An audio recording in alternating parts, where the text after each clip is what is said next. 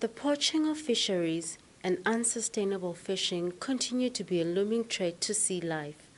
The Southern African Sustainable Seafood Initiative has embarked on the task of informing the public on how their eating choices can help sustain ocean life in the future.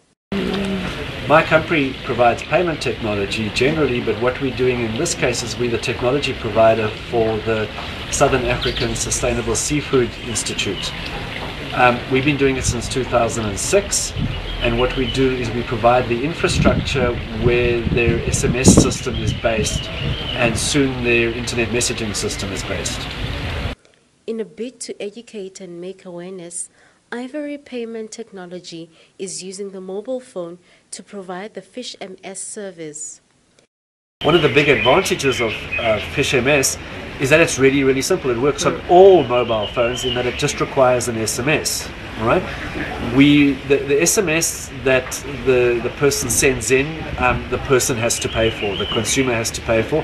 The SMS that they send back to the consumer, that we sponsor. So it's a half and half.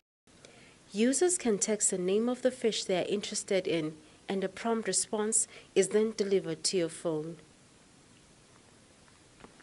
We got involved with the Southern African Sustainable Seafood Institute because we supported them in their needs, and we just happened to have the technology that they needed to be able to extend their service. So we work together with them, and we offer them our technology and our development skills and our infrastructure so that they can further the message of encouraging people to consume seafood sustainably going forward. The Fish MS application can be used by all mobile phones, making it accessible to a large number of users. The advantage of working on all mobile phones means that we can go down to the cheapest, simplest phones, right?